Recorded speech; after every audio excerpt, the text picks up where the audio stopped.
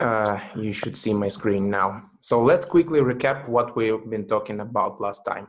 So the functional programming, it's all about the function composition. We talked that actually while programming, what we're doing, we're composing the functions. And actually we can achieve the same goal of function composition without using the object-oriented patterns like classes and inheritance and encapsulation and polymorphism and so on. So we can use just direct low-level function composition, which brings us closer to mathematics than the programming. And FRP, functional reactive programming, is the combination of reactive programming ideas and functional programming ideas. What is reactive programming? The main abstraction is an observable. Observable is the value that changes in time, data stream, let's say so. It can be called, in different libraries, it's called different. It can be called cell, because the classical example of this would be the cell from Excel table, which is programmed to output certain value based on other cells. It could be named signal also, it could be named observable, or it could be named stream, but idea is always the same, that it's the value that changes in time. Observable is like a promise also that can execute multiple times. Okay, now we also said that observable is also a functor, and functors are abstractions to do with functions composition more efficiently. And functor is actually the value with a context. And we said that functor is something that can be mapped over. So array is functor, promise is functor, and observable is of course functor. And even the function itself is functor. And also we said that there is something that's called a monad, and it's the functor with possibility to lift in this context and also flatten from the context. So that observable happens to be a monad also, and as well as the promise. Okay, so thanks to those two abstractions, we can compose functions that have context. So when it comes to observable, the context is, of course, the fact that the value is not available right now. And we don't know whether it would be available soon or not, and whether it would be changed or not. So thanks to this abstraction of observable, we can chain our observables into the applications, and that would be like a mathematical combination of them. So when something changes here, for example, everything changes automatically, and I don't even consider the case when something is not changed because something like it would be with the mutable state. So I can express my applications and my functionality as combinations of those observable streams. And that's really cool because it makes everything much simpler. So here it is.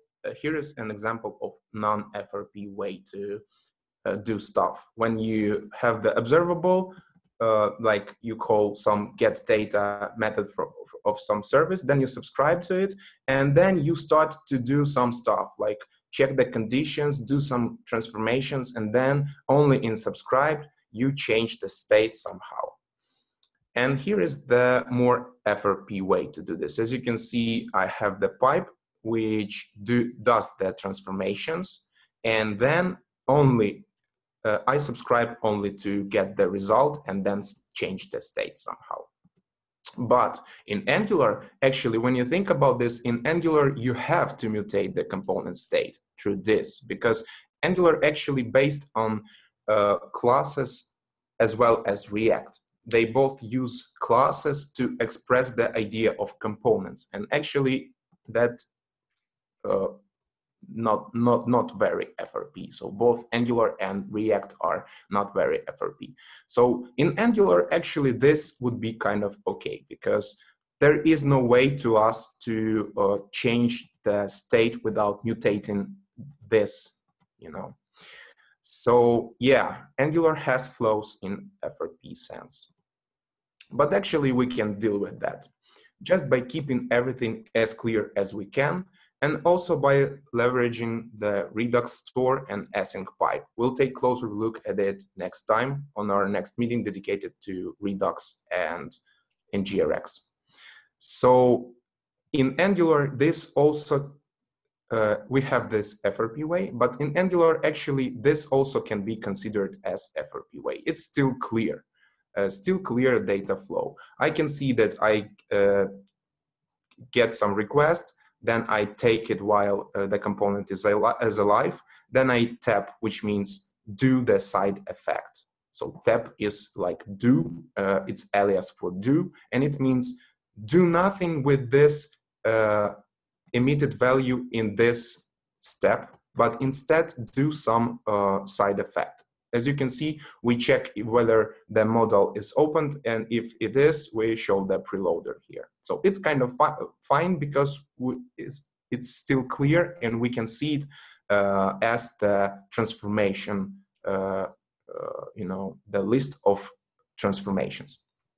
So that's kind of fine. And actually, unfortunately, it's the only way in Angular to do stuff unless you use the async pipe. It's a little bit tricky, and we will talk about this next time. However, existence of mutable state outside of observable is something that goes against traditional FRP ideas. So something in Angular and React actually goes against the traditional FRP ideas and FRP ideas in general. But there are frameworks like CycleJS that are actually based on pure FRP, and they provide this feeling of being purely, everything is observable, and your application totally and fully is described as the composition of data transformations. And it feels really good. And you can actually do the same thing in Angular, but partially. So Angular not fully based on it, but you can like break up your functionality in small pieces and do in same manner.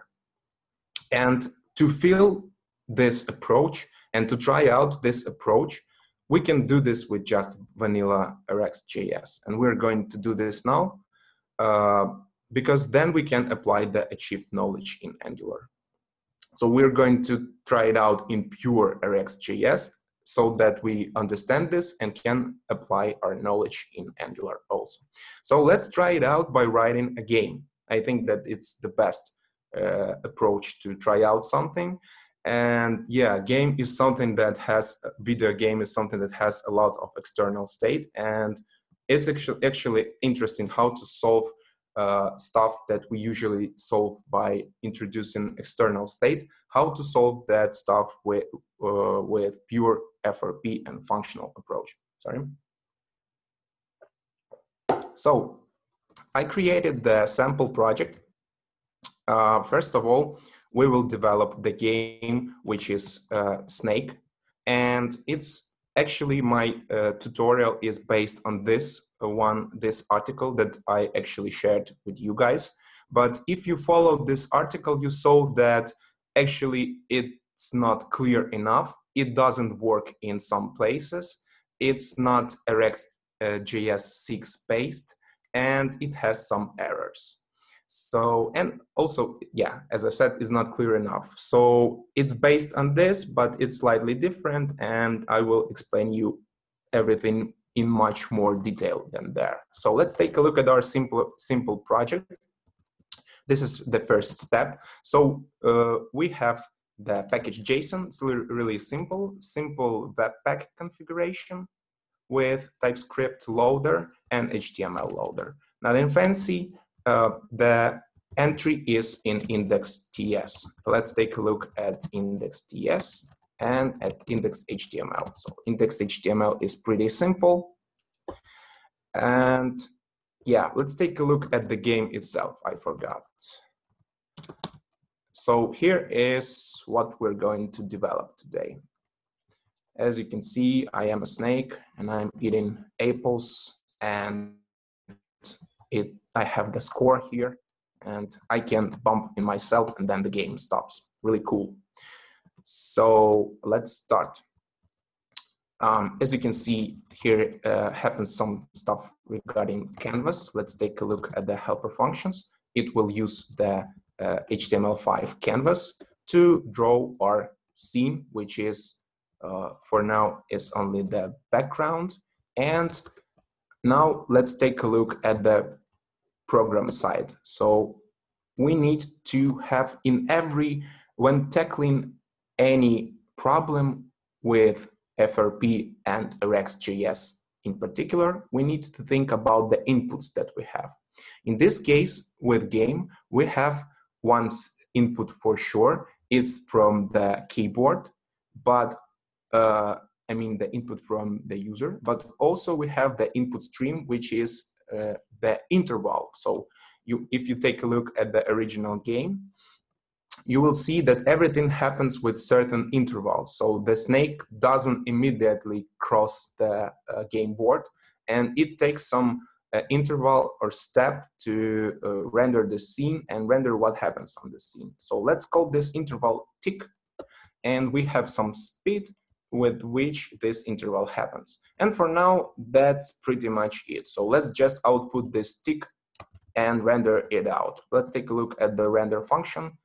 It will just render the background and the score, which it's a tick. And this is also a tick. Yep. And this is tick. Okay, so let's take a look at this first version of our snake game. And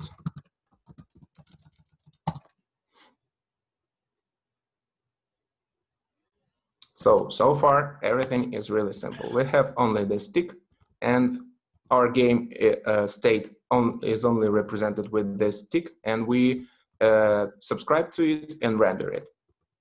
And here it is. We get our tick on our game board. That's great. Let's move on and add one by one stuff. So the next step would be just a head. So I said already that we have the second input is the key down from a keyboard. I mean, every time when user presses the key, we need to react somehow on this. And when you think about this snake that we have on board, and imagine just the head of this snake. So just forget about its body. You will understand that this head has only the direction and actually nothing else for now. So we have the head only with the direction. And this direction is actually based on input from the keyboard, because when I press keys on keyboard, the direction of head changes. So I have this key down stream here, and now I start to pipe it. So let's talk about this piping thing. It appeared in RxJS starting from version 5, I believe, and it's something that is generally was called leadable operator. But if you Google it, you will see that stop like naming it leadable, because RxJS team suggests to name it more accurately pipeable operator. So it's something about chaining and problems that we have with chaining. As you remember, I explained this stuff for the Lodash actually. So that in Lodash we have the possibility actually to chain our array into the, well, you know, map it, then maybe filter it, then maybe reduce it, and so on and so on. And then in result, I get the value of it, so that all those functions are chained and like composed. But that was bad because, well, to the same reason why it's bad with RxJS. Because when you need to import one functional in separate, it's much better for tree shaking than when you import all the RxJS library and take the functions from there. And also it's much easier to, well, for example, to reuse your operators. So for example, we have this source here and we pipe in it somehow, but I can easily take, for example, this filter and name it as const odd, for example, or even, yeah, and then use it like this in my pipe. And actually, in certain cases, it really simplifies the readability of your program. So you can extract out functions, name them, and combine them as you wish, and make everything like much more readable. So apart from tree shaking and optimizations, there is this readability. So that's actually what we're doing here. We're importing the operators and chain them, or well, compose them into one function. So I take those key downs here, then I map every key down to the direction. Let's take a look at the directions constant. Here it is. So depending on the keyboard key code, I get this arrow for now. Okay, I mapped it. Then I filter through the value. Then I start with initial direction. It would be 40 for now. And I say that it must be distinct until changed. It means that this observable won't emit anything until the value changes. So it will emit only unique values. And again, I subscribed to now this time I subscribe to directions and output it on our game board. Let's take a look how it looks. So again, so far everything is simple. We have ticks and key downs, and also we have direction stream derived from the key down, based on key down. And we subscribe to this direction stream and render out the arrow to the board. So here you can see the arrow, and when I press the keys on the keyboard, the arrow changes its position. That's its direction. It's exactly what we wanted, but you can see that I can change actually to the direction to completely opposite. And when you take a look at the original game, you will see that actually I can't do this, because it's like the forbidden movement, because now when I'm moving down, I can't just press up and my snake won't go up. So I even draw this rule.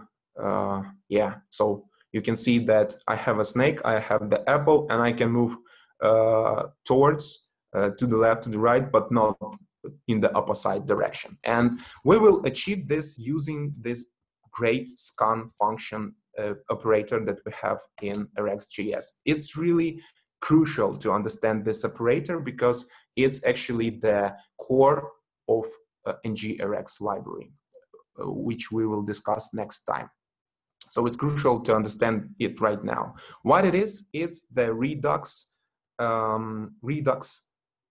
reduce function actually, but yeah, let's take a look at this next direction.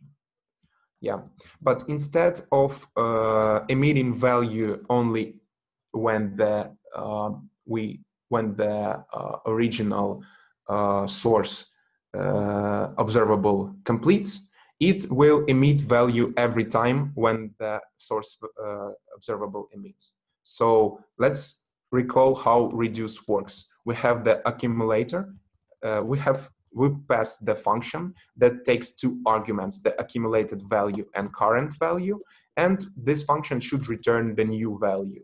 And also we have to pass the default accumulated value. For example, when it comes to sum of array of numbers, we have accumulated value, current value, and then we just sum them up, and the default value will be 0, and that would be the sum function. So it's pretty much the same. We have the stream that emits values, and we have this scan which takes this function, and it has the accumulated value, the new value. Accumulated value is called previous here because, well, actually it's previous. The next value or new value is the one that is accumulated right now. And we can like compare those two values. And if they are opposite, I will return the previous value. So I won't change anything. So thanks to this function, I can literally transform my observable to anything. I can turn my observable from array into sum of the elements of this array, or I can, for example, do this like filtering stuff. But if I used filter here, it won't emit anything. But in this case, it would emit the value, but the previous value. So after I uncommented this line, let's take a look at the result.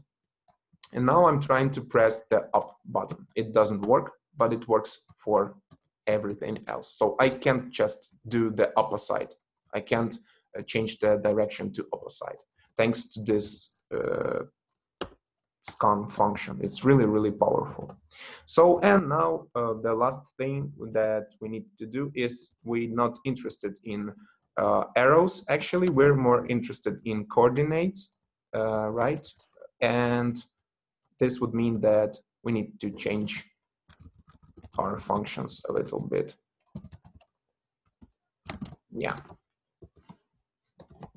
And now the render. So yeah, the same thing, but instead of arrow, we have X and Y coordinates, and it just displays, and it doesn't let me to set the value to set the direction to opposite. Okay, so far so good. Let's take a look at the marble diagram of this. So as you can see, we have these key downs, and we map them to the value. We filter the value so that it's truthy, and we scan for to replace the value to the previous one if we try to set it to the opposite.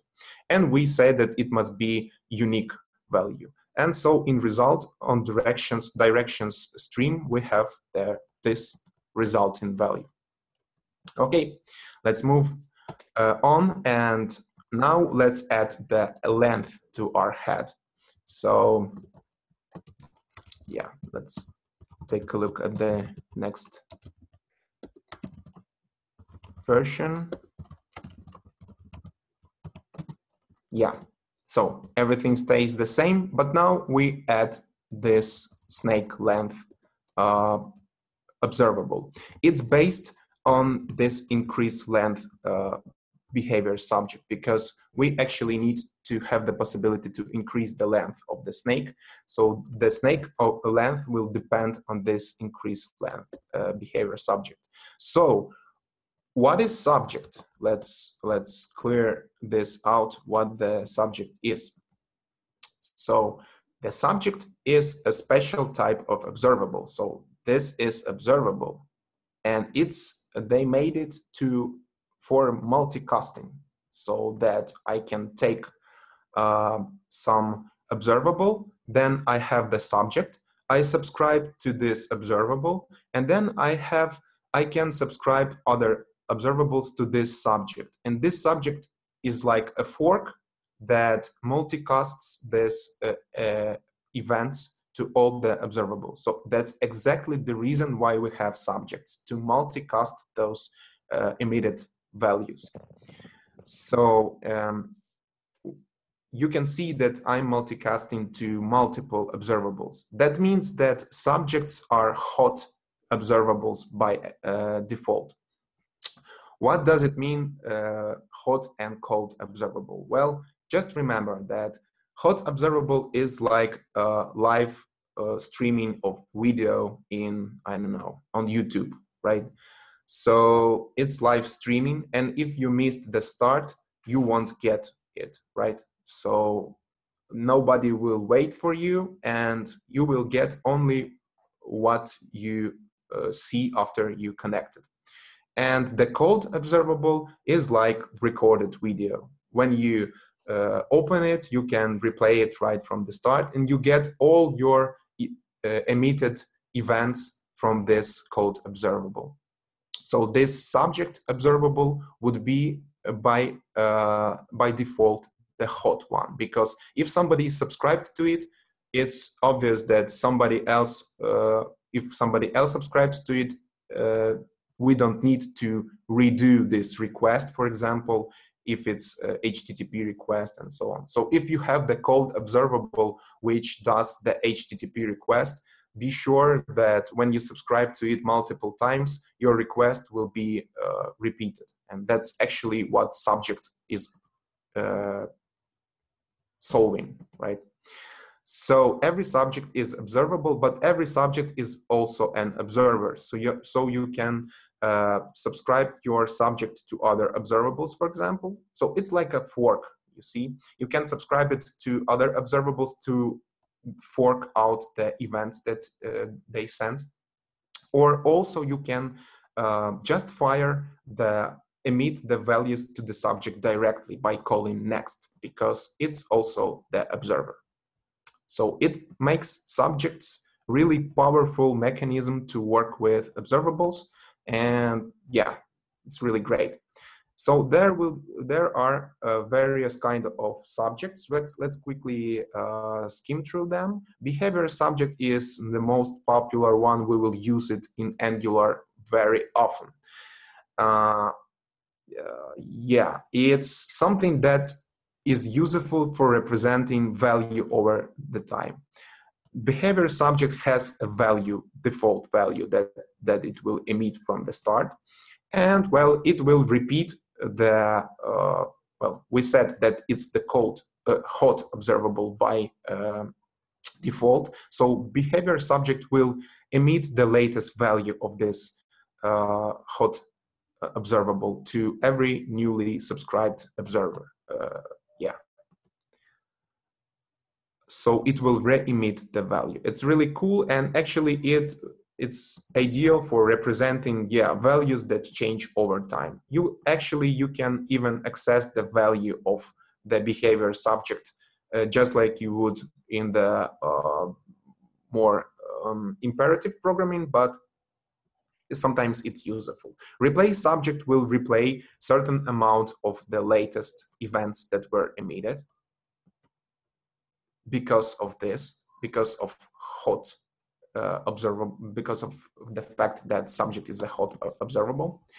And the async subject is the variant where only last value of observable is sent, and only when execution completes. I don't know where you can use this, but yeah, possibly. Of course, you can say that you can use share operator instead of behavior subject, for example, and it's true because in RxJS, well, you can use different approaches to solve the same problems. So in this case, we have the behavior subject that says, hey, when you emit me, the length of our snake will be increased by whenever you pass into your event. So we have this increased length, and snake length is based on increased length subject. And we take this subject, we scan it again, and in this scan function, we have the current, the accumulated value, which is the snake length. It starts with default snake length, which is taken from constants, and let's see, it's 3. And so every time this increased length emits, this scan function fires. It has the snake length, current snake length from the start, it would be 3, right? And it has the new value that was emitted, which is grow, named grow. And well, the new value would be snake length plus grow. And this is how we derive the snake length from this increased length behavior subject. And also it's really easy to derive the score value from this, because we just take this increased length behavior subject, then we skip the first emitting of this because it would be the first one. It's not because of Apple, you know, it's because of initializing of our snake. We start with 0, and we also use scan here again. As you can see, it's really powerful. And we take the accumulated value, which is score, and just increase it with the points per apple constant, which is for now 1. Then we combine the latest values from 3 streams that we have right now: direction, snake length, and score, and just render it out on the scene. Let's take a look at this.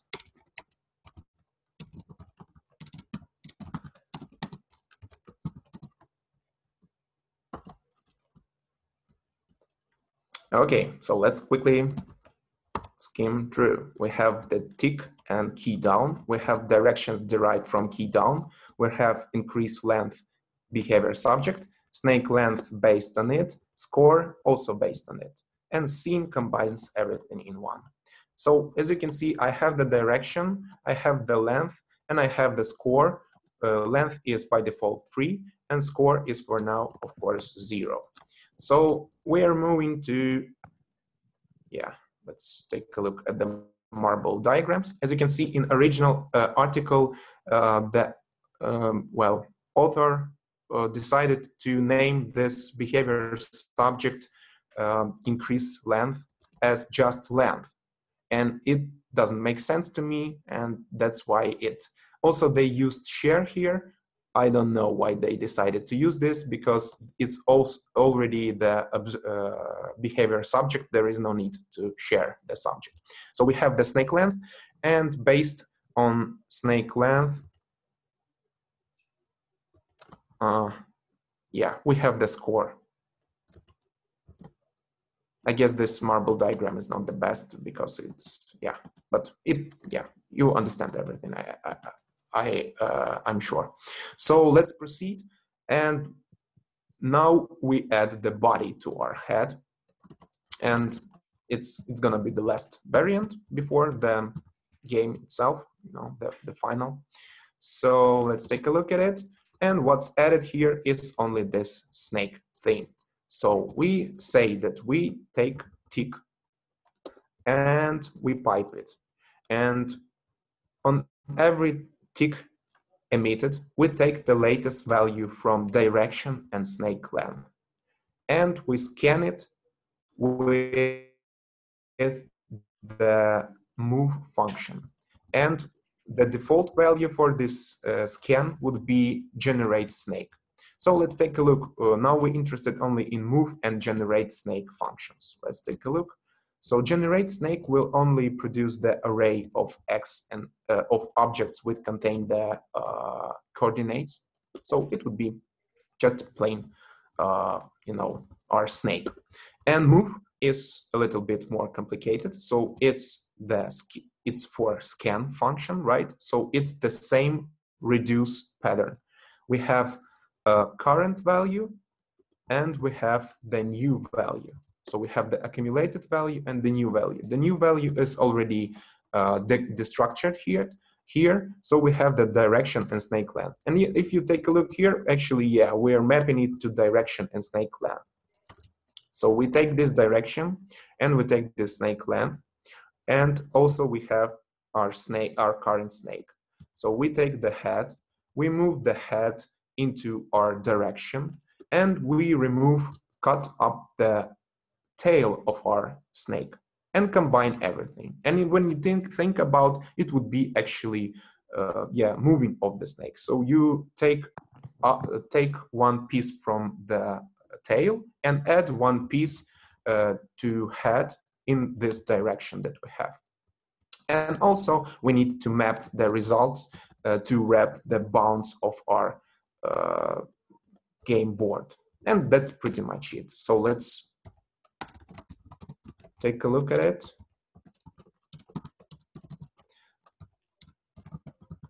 So as you can see, we might have a lot of attempts to use the global shared state here. Like, for example, instead of this scan, I could use map and I could check out the value. And if the value is something, then I have the var previous direction here and something. And then in this map, I mutate this previous direction and I check if it's not something, if it's opposite, you know. So every time you can have the temptation to, you know, use the global scope. But instead, as you can see, everything is kept inside of observables here. So there is no state at all, we can say this. Everything is described as pure functions. And yeah, here is the result. We have our snake. I can't change the direction to the opposite. I can only move like this. And yeah, it also wraps the bounds of the board. And let's move to, yeah, let's take a look at the marble diagram. So we have the ticks, we have the directions, and on every tick we have we take the direction and snake length and scan them to calculate the snake. And yeah, that's scan them with the move function to calculate the snake, and that's pretty much it. Take the snake and direction and snake length and score and render out it to the scene. Okay, so the last step would be head, body, and apples. So let's take a look at the last final version of our game, which is just snake. And what's changed? Yeah, now we have the apples. They are derived from the snake observable. And because each time when snake eats the apple, when its size changed, we need to, well, react on this. So let's take a look at, first of all, generate apples function. Again, you can see that we use scan for this, but because this is really powerful thing.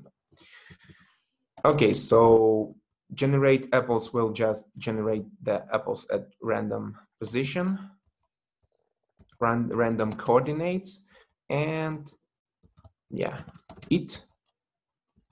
So we have the apples, which is accumulated value, and we have the snake here. Yeah. So because we take the snake and pipe it. So we have the snake here and the apples here. And we take the head and we filter out the apples that are not intersect with the head. And we figure out whether some apple was eaten. And then if it was, we return the completely new array without the eaten apples and with the added apples. As you can see, everything is in immutable manner. So I'm not mutating the apples and snake in any case, and it wouldn't work because RxJS and FRP actually makes sure that you use pure functions, because it wouldn't just work. Every time, every of this operator return the completely new value. Okay, and now we have the eaten apples. I don't think that we need this at all.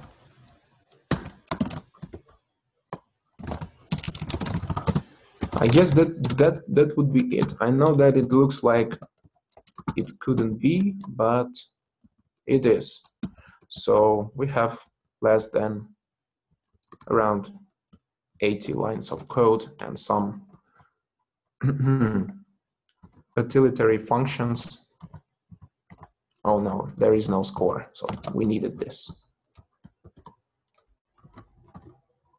Yeah, we needed this because it will trigger, it will call the increased length behavior subject. Yeah. So we have our game, and yeah, collision with our own body is, we calculate it within the move function, I guess. Oh no.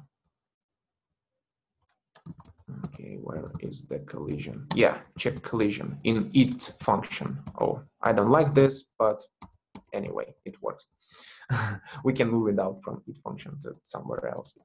So yeah, and we can collide with our own body here. Okay, so we're done with the game. And how to apply this in our day-to-day work with Angular? Well, first of all, make sure that you understand this subject thing, behavior subject thing, cold versus hot observables, and so on, piping, and so on. Rely on observable streams in favor of state mutation. You will, well, this comes with practice. You will understand how to do this, how to think in terms of observables instead of in terms of shared state. Think in terms of observables, not concrete values. So you start to think in terms of values that change in time and that you're not aware whether it is available right now. And it starts to make sense more and more. Well, you just need to start doing this. Keep your state inside of observables as much as possible and use the async pipe. We'll talk about the async pipe later. So in other words, you can break up your tasks that you have into this kind of stream piped streams, right inside of your components. And you can combine these two approaches of the object-oriented based component and this kind of small streams which are described as pipes of operators / pure functions, because it makes everything much simpler to understand and eventually to maintain, and well, it makes programming much more fun, I'd say. So we will have the continuation of this talk. Next time we will talk about NGRX and this scanning thing a little bit more and how to apply this in Angular even more. So if you want to practice, I can propose you some bonus tasks. I will share the code of the game, of course, and you can like extend it and maybe even show me your variant. So add game difficulty level by increasing speed, the second one. Add different types of apples, +1, +3, maybe change the colors and so on. And advance it. Add possibility to play for 2 players on 1 keyboard, like hot seat. Keep everything as dry as possible. So reuse stuff. This is really advanced thing. And yeah, if you want, that would be really great. I'm sure that it would be helpful for you. And some literature. So original article, I showed this, but don't rely on it too much. Good docs on RxJS. We have a lot of docs out there about RxJS, but this is like, some of them are outdated. Those are the best. Hot versus cold observables by Ben Lash, one of creators of RxJS, and RxJS subjects for human beings. Great article by Nathaniel Basil. It's just, yeah, again, you have a lot of articles about subjects are out there, but I picked the best one, to my opinion. So any questions?